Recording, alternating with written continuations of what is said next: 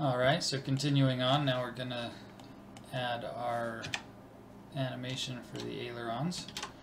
So we'll add our plane axis empty. Bring it over here and we'll do our rotate. Let's see, that was 1.6 we decided.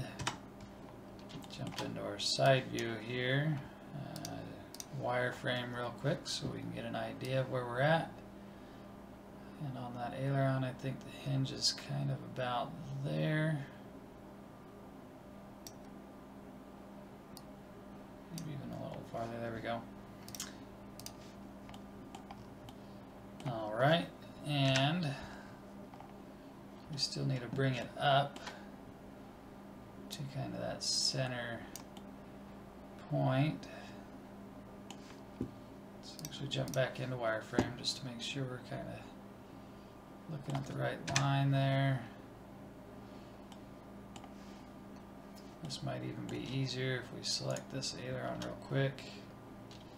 We've got this empty selected, Shift H to hide everybody else so that we can get a better feel for our location.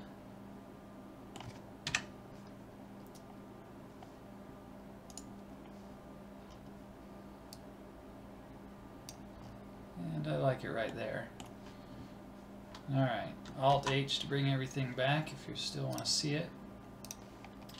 We don't actually need to see it, but it kind of helps visualize things. Okay, I'm going to select this. This time I'm going to add the data ref real quick before we duplicate. So now I'm looking for aileron 1 right there. Okay, and this is going to be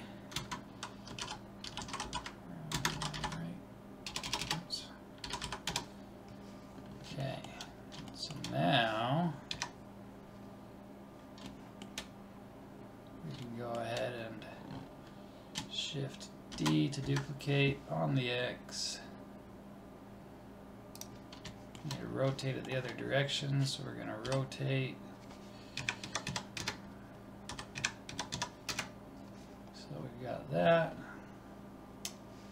I'm going to jump into wireframe again real quick just to make sure we're lined up in the right spot there. That looks pretty good. Okay.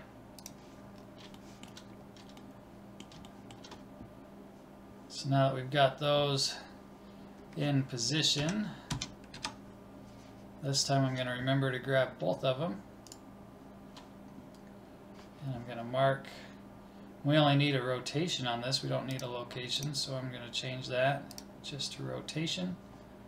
And then I'll mark that frame. Now here, we're going to rotate on the local X by 17. Hit enter. Mark that keyframe. You'll notice that you didn't see the ailerons move, and that's because I didn't parent them yet. But it'll work still. So we're going to jump to our next keyframe. We'll go ahead and rotate these on that local X. This time we're going to go -17 back to our neutral spot. Mark that keyframe. Jump another frame. Rotate on the local X. This time another -17. Mark that keyframe. Now that I've animated this, but I didn't parent, we need to go back to our neutral position before we do the parent. So I'm back at my neutral position. Now I can grab this aileron, Shift Select, Control P, set that parent. I can also come over here, grab this aileron, Shift Select, Control P. If you do that while things have moved, if you were in one of your rotations, then your rotation will look wrong. Okay, so now we've got these animated. They both appear to be going the same direction, but that doesn't matter as Blender sees it because X-Plane is going to look at that differently. You'll also notice over here on the aileron I still need to animate and parent that trim tab. But let's set up our X-plane keyframes real quick. So on this right aileron, we will go right here and do a value of,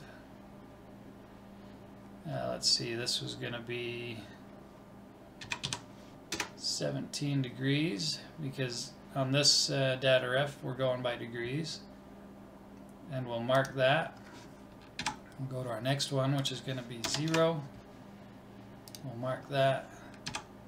Go to our next one, and that'll be negative 17, and we'll mark that. Now, so they work opposite of each other, we go to this left aileron, and now instead of how we put this one as negative 17, this one's going to become positive 17. And we'll mark that. Go back to 0. Mark it. And we'll go back here. And this will now be the negative 17. And we'll mark it. And now, even though they still don't show going opposite here, in X-plane they will. Now if for some reason those are going backwards, so you're trying to bank right and it shows like you're banking left, then you would just come in and reverse those numbers. So the right side where you're positive 17, you would change that to the negative, and where you were negative you would change that to the positive, and you would do that for both the left and the right animations, and then it would work. So at this point you would just export and test it out in the sim. I'm also going to animate that trim tab, but if you need to see how to do that, I've already put up the video on how I animated the trim tab with the elevator, and it's the same. So you should be good to go.